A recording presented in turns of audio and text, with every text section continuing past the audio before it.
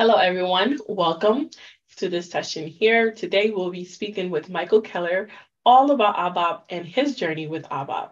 Michael will also be giving us some quick tips and tricks, some resources on how you can get started with ABAP.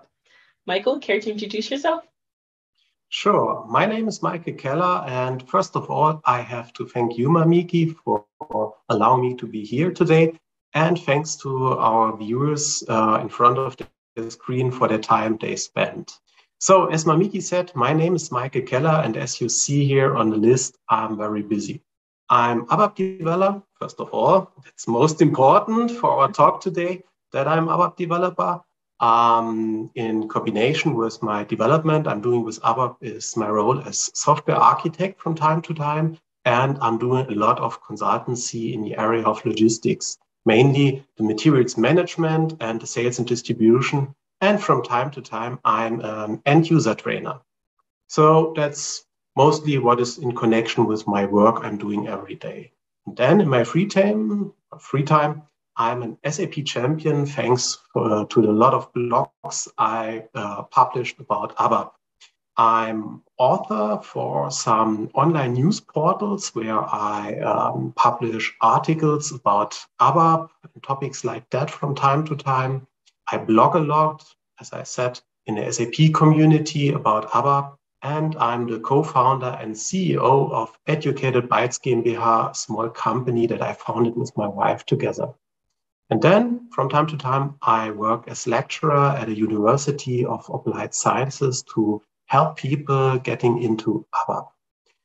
Yes, that's my free time. And then not to forget the family time. Family is very important. So I'm father of a little girl, I'm husband, and I'm son. And that's very important to say it again. Don't forget the family. Absolutely, absolutely. Now, Michael, we're going to be speaking with you about your journey with ABAP. How and when did you start your journey with ABAP? Yeah, I have to recall that maybe around 2002 when I started with ABAP, the first, I had the first time seen an SAP system. In these times, it were an R3. 4.6c, very complicated version name in these times. Yes, that was my first contact with SAP. Nice, nice. Now, what were some of the challenges that you faced when you first began?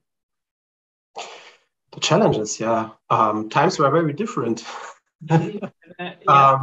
Yes, in 2002, you had a whole server farm in your basement for having an SAP installation, and you worked a lot with compact discs, with these CDs and all the things. And it was not so easy to get all the information you need to start and to get access to an SAP system so that you could get a first insight into the system. Yeah, that was not so easy as it is today. So what do you see as like a significant change from when you first started and to now, and why? One of the biggest major steps we did in the last 10 to 20 years was the introduction of cloud services. I'm very happy that we have today the chance to easily access systems in the cloud, and that you don't have to put all the machines in your basement. As I said, a whole server farm, and that you can connect these systems in the cloud every time, everywhere you are. That's one of the major steps. We consume a lot of nice services today, and it's unbelievable what possibilities we have today. Yeah, I bet. Now, what was your earliest memory of like creating, editing, or running your ABAP program? Like, what is your earliest memory of doing that, and how was it? Yeah, the earliest memory is the work with the SAP GUI, with the graphical user interface in the ABAP workbench. And I did something like a Hello World program. Yeah. And that was very interesting for me, was a big step for me to have first time running my own program. But what was more important for me was the fact that you could debug everything. A colleague of mine showed me this /h, just this little letter, and showed me the memory and did a single step debugging, and I was blown away because I didn't knew something like that from any other system I had seen before. That is so easy to debug a system and to get into the processes to see what is the memory at runtime. That was wonderful for me. Nice. Now, is that something that you are still using today, right? Like, it's been so useful for you from the beginning to now. So I know you mentioned that debugging is one of your favorite things. Yeah. Yeah. So I guess now we can kind of speak about some of your 3 steps, or maybe you care to explain these to us? Yes, I brought something today with me here for you, for everyone that wants to start the ABAP journey. And I choose a 3-step approach. And I use the symbols for you to remember what I was talking about today. The first step you should do is be well organized. You have to organize everything. It's like cooking. When you go to the kitchen, there is this nice French sentence, mise en place, so that you have everything ready. You did your first steps and then go into the grow phase. Take your time and you learn over time everything that has to do with ABAP. Yeah. And then when you matured in this, writing, working with ABAP, then connect everything. That's the part when you say, oh, I have an idea here and I combine it with a process from that, and so on. So let us see now, or dig deeper into the first step here, the well-organized part. Yes.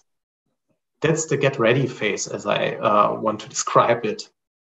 First of all, I want to propose that you should learn about the terms and products because they are very special in connection with SAP products. And it's not easy, but do your first steps and take your time to learn what is, for example, ABAP, what is an S4 system, and so on, what is HANA, and all the product names. Yeah. And a good starting point is the SAP community. SAP community is what the name says. It's an online community from SAP, and you will have there nice starting points for your journey, but you will have a lot of people there talking, discussing, helping you. And then I guess most of you will have the first experience with ABAP. They want to try it. They want to write a little program or something like that. So do your first steps on Accessism. Accessism is an online platform, so you don't need to install anything on your own notebook or something like that.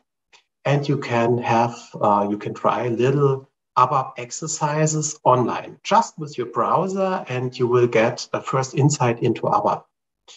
And when you say that was great, you should get an own SAP BTP ABAP trial account because you get access, free access to SAP and an ABAP runtime environment. So you can try everything you want. And the nice thing is the SAP BTP is a cloud service. So you have always the latest ABAP runtime that's possible. So you can try always the latest features. That's really, really nice to have. Yes. And to access the BTP ABAP trial account, you need the ABAP development tools for Eclipse. So this is an extension for Eclipse. That's your typical integrated development environment, something that every programmer needs to write source code and to execute it. Yeah, and one of the most important proposals, don't learn old ABAP statements or something like that. Check the clean ABAP guide on GitHub. So you have always an idea what is modern ABAP and how you should work with ABAP as programming language in the year 2022, and not like we did in former times. Not when you guys started, right? Yeah, that's the get ready phase. Mm-hmm. Yeah, and then we come to the second step, the grow phase. Take your time. I mean, that it's a time of years. First of all, check the tutorial navigator. You find it online when you're looking in the SAP community. You find the tutorial navigator, and there are plenty of tutorials made for you to start your ABAP journey, and you should learn object-oriented development. This is nothing special about ABAP. This is there are a lot of programming languages that object-oriented, and it's important to understand the ideas behind the object orientation. Then one proposal or recommendation from me is focus on some backend stuff. No user interface at the beginning. Just focus on some classes, little interfaces, and something like that on a very easy idea you want to write to realize with ABAP. So you don't have the chance to get any errors with the graphic user interface or something like that. Just focus on one little idea and then try the next little idea and then the next. You will see the tutorial navigator is presenting that in the same manner. Yeah, and as I said before, debug a lot. Every time you have the chance, try to debug your own software. You will need that because sometimes we are doing mistakes. In the early beginning, we are doing a lot of mistakes, and we have debugger will be our best friend in the first time. So debug a lot. And then write unit tests. Unit tests is the idea to write software that tests the software you have written. And just as a little hint, you can debug your unit tests. So the debugger can be used when you execute unit tests. That's a good chance to combine the both and to see how it works. Yeah. And when you have done the first steps, try to learn SQL, the ABAP SQL, because you will have to write data into database tables. You can learn a lot about database and database tables and how to model data and something like that, and learn about ABAP core data services because you will need it when you store data permanently. Yes, and the last recommendation is about interfaces. No system is existing alone today. All systems are connected. Every system has its own task and a speciality, something like that. Mm-hmm. So try to implement interfaces that connect different systems, consume data, publish data to other systems so that you get a good understanding of protocols and formats. So to say how systems communicate and what are the representation of the data that is shared between those systems. Yep. Yeah, it's the grow phase. Now the connect phase. The last phase, and that will perhaps last a little bit, is to connect everything. And everything means really everything. Mm-hmm. In your first days, try to connect with everyone, with people. Try to connect people you know, because it's important to discuss about a lot of things. For example, about ideas. Your ideas. When you are thinking about the world and when you have a toolkit like ABAP is, after some time, you have understand the syntax, you want to do something with your new possibilities. And so you are thinking about ideas and you want to discuss these ideas and you develop your own concepts. How could I store this data in this database table, or how could I read the data from that place? And yes, you want to discuss this. And then methods. You will develop your own methods, how to deal with a special problem, and you want to discuss, is this method really good? And perhaps you want to implement a process. A whole process consists of different steps. And then the last part is technology. Technology is made by people, so we start with the idea to connect people, to connect yourself with people, and to connect yourself with technology. But you have to think of different technologies. Sometimes it's really interesting not to think about information technology, about other things you have seen, other experience you made. So just connect simply everything in your life, every experience with all the terms I have written here. Absolutely. Those are very important. Now, what are some of the things that I guess you would say you worked on? Because people want to know like where to find you and care to explain some of the places where you're at and some blog posts that you've also done pertaining to ABAP because we, like you mentioned before, you are very active in the SAP community.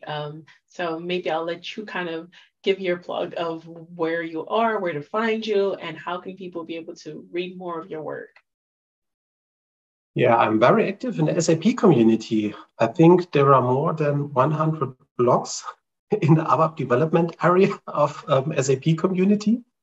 And if I have enough time, I try to comment other blogs or to discuss with other peoples about some ideas in the SAP community. As I said, it's the typical starting point for everyone for everyone who wants to start with ABAP. Mm-hmm. And there is a big ABAP community or SAP community on Twitter. So my Twitter handle is, you see it here, it's I Heart ABAP. I guess it says, yes. And not to forget the typical business network. You can connect with me on LinkedIn. Just have a look for Michael Keller and you will see, or you will find me there. And I try to publish different code snippets from me, code parts in ABAP on GitHub. GitHub is very good for that, and there is a growing SAP community on GitHub. The community is publishing a lot of open source tools. Since we have ABAP Git, we are publishing more and more open source tools on GitHub, and just some snippets or ideas how to deal with special problems in ABAP, or just some first steps or exercises we do. And it's always a good idea to have a look at GitHub and to connect there with everyone who's doing ABAP. Yes. Thank you so much, Michael. This was a really great, insightful interview. I believe those three steps are important. Like for me, I would say those are the most important for anyone who's becoming an ABAP or wants to be an ABAP developer. I think those are some of the key steps that you need to be able to get your feet wet, get your feet in the door, especially with the community. There's so many people out there that are willing to help you and are going to help you, like yourself. So I think it's something that anybody who's looking to learn would be able to, I guess, will be able to take advantage of, because there's so much stuff that you can learn on there, from the tutorials to the blog posts to just, I guess, like what you said, like the group of people there that can help you and just sharing ideas with others. I think that is what really can benefit a person when they're starting to learn anything. And SAP does really. Totally agree. Yes. Maybe you can say something like the whole SAP community is waiting for you with arms wide open. There are a lot of things for you to try out. Yeah. And if you have a chance, just start your ABAP journey today. Yep. Well, you said it. Well, you said it. So definitely start your ABAP journey today. If you are looking to get into that space, it's not too late. And there's like what you said, there's a community literally waiting for you. So yeah, thank you so much, Michael, for taking the time out to attend this session and being such a great host. Yeah, we hope to see you again soon. Many thanks, and many thanks to our audience today.